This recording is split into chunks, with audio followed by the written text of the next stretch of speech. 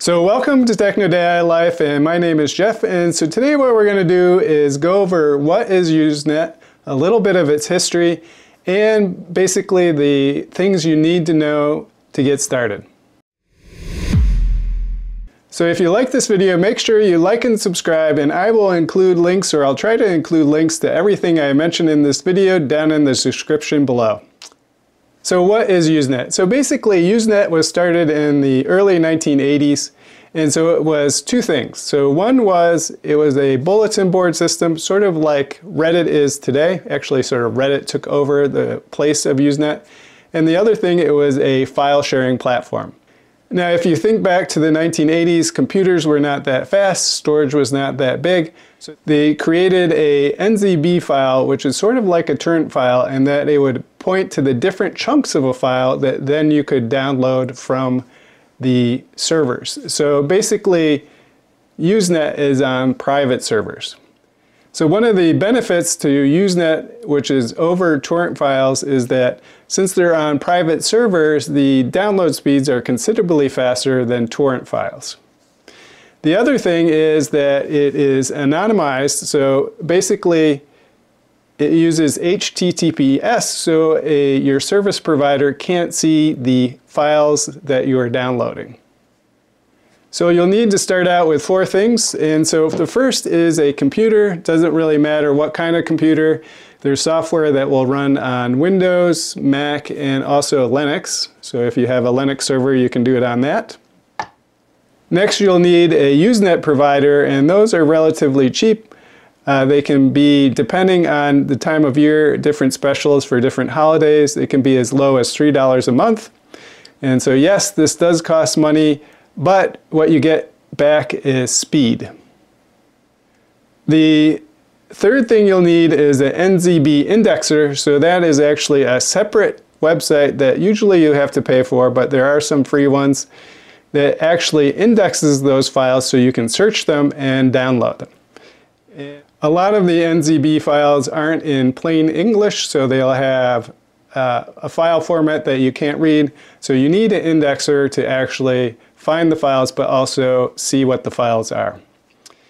And finally, you need what's called a Usenet client, which is basically a downloading software that can take your NZB file, download it from the server onto your computer or your server.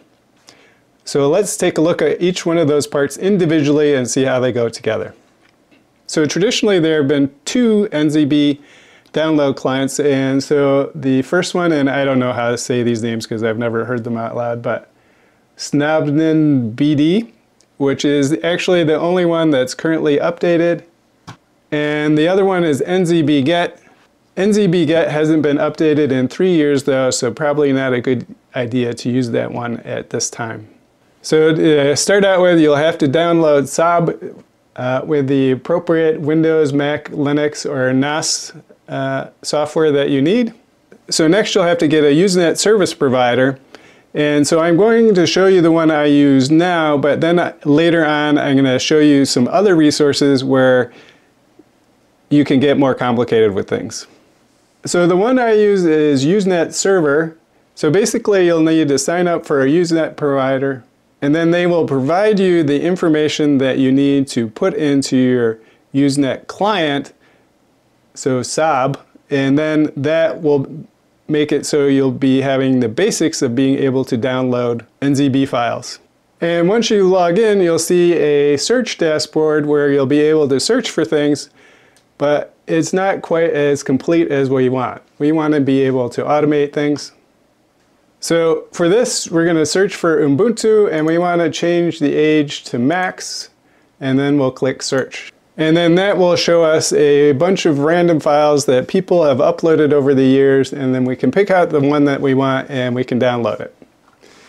And so how we would download that, we could hit the quick NZB download, and then we'll be able to use our Saab to actually download the file. But if we want to do everything natively in the app, the Saab app, from our desktop or from our server, we need an indexer. And so for me, the indexer I use is nzbgeek.info, and it will have guides on how to add the information to your Saab software to actually download files and search for files. Or I'll leave a link in the description of setting this up that I did a few years ago, which is probably a little easier. Now you have the basics of Usenets. There are some advanced things that we need to talk about too.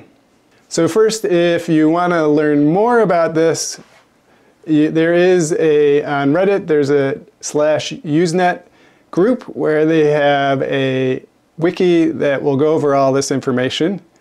But pretty much this video covered the basics of that. Sort of more advanced things that you need to know is you can have multiple providers, and so those Usenet providers. And why would we want that? So sometimes files are incomplete and you can have them different networks or different Usenet providers will have all the pieces or different pieces of the puzzle. And so you would have your regular Usenet provider, and then you would buy credits on a different one as backup to find those extra files. So now the interesting thing that we can see here, so we have 3 different Usenet providers up here. And if we look at this middle part, so here we have Usenet service, so its backbone is Omicron, and then its takedown policy is DMCA because it's based in the United States. Now here's a different Usenet provider, it's Frugal Usenet, and its backbone is NetNews and Usenet Farm. And so because it has a different backbone or original provider of the files, so Usenet is sort of a big conglomeration. So basically there's different main providers and then there's resellers after that. I should have mentioned that earlier. So that backbone is the original provider, and then like the Usenet server is the reseller, or the FrugalNet is the reseller for the other one. And then this one has DMCA and NTD. So these are their takedown policies. So basically, because they both have DMCA, if there's a takedown from DMCA, it'll probably affect both of them.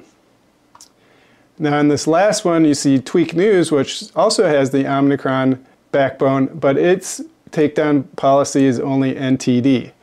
So it will only be affected by NTD takedowns and not DMCA takedowns. So this sounds complicated, but it's pretty simple. Basically, what files are available depends on what country you're in, what takedown policies they are, and what backbone it is.